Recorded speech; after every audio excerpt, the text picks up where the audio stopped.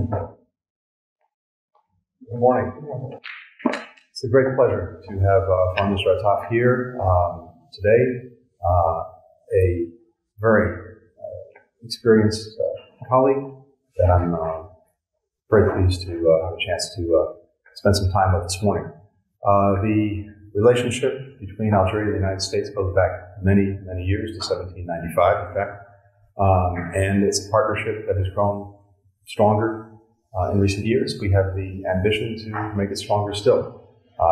We have important security ties, economic ties, people-to-people ties, all of which we believe we can strengthen even further. And a lot of shared interests, particularly when it comes to dealing with terrorism and also advancing peace and security in the broad region, and particularly, of course, in the Sahel.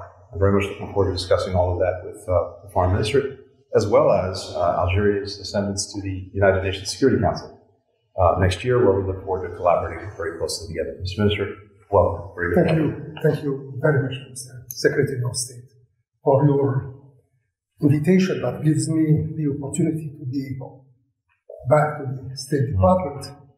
A generation ago, I was here meeting late Secretary of State, Madeleine Albright. And what I can say is that since then, the relations between our two countries, between Algeria and the United States, have gone a long way ahead, fulfilling the promises that we envisaged together.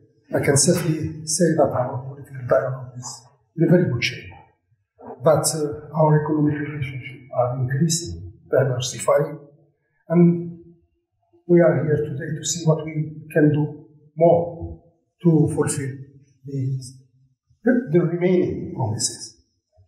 Thank you. Thanks, everyone. Thank you very much.